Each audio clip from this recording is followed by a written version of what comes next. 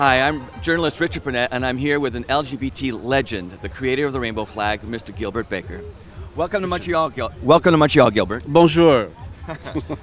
I was wondering if you could tell us the story of how you created the rainbow flag. I do believe it was upon the request, was it not, of Harvey Milk back in 1978? Well, Harvey was my friend. I lived in San Francisco in those days. He was my friend and an artist as well. He wanted a logo. Really, up until that time, we had the pink triangle as the symbol, but it came from a very negative place, from the Holocaust. It was put on us, and we needed something that was from us.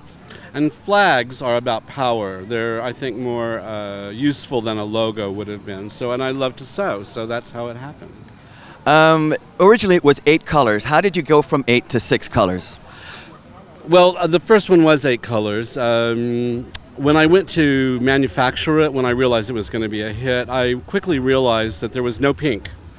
And in the world of flags, there's about 20 colors, and pink is not one of them. So when I went to manufacturers, they would say, "No flag has pink. What are you talking about?" So I had to make a compromise.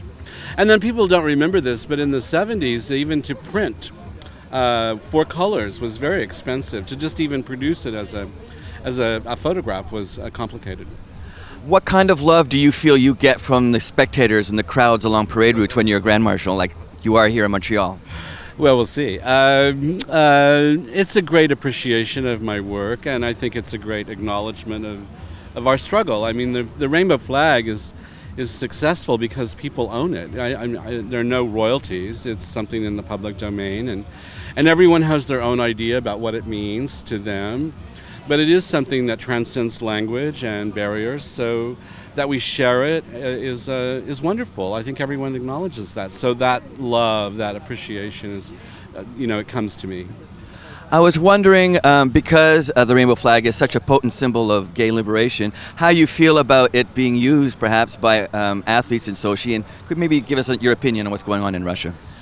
Well, my opinion there is conflicted. I mean, I applaud any athlete that has the courage to stand up against the Russian government. I condemn the Russian government and the laws that they have passed against us.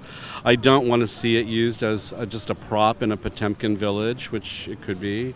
So my feelings are conflicted. I on the one hand, say don't use it because I think that they will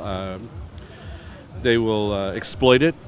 And on the other hand, I want to send a message that it is important that we exercise our free speech.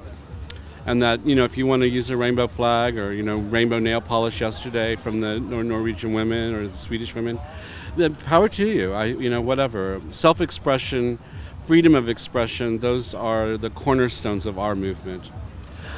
Clearly, you do not want the government to use a rainbow flag, but if athletes were to whip out the rainbow flag, unfurl the rainbow flag during the opening or closing ceremonies, well, I think they will be in a lot of trouble. The Russian government obviously has a problem with that. The International Olympic Committee has a problem with it. So it would take a lot of courage. It would take some balls, quite frankly, to do that. We'll see.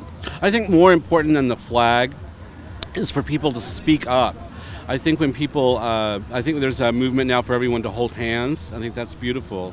Flags are beautiful, but they are not the answer. The answer is our voice and our organization and the way that we have come together in cities all around the world to protest.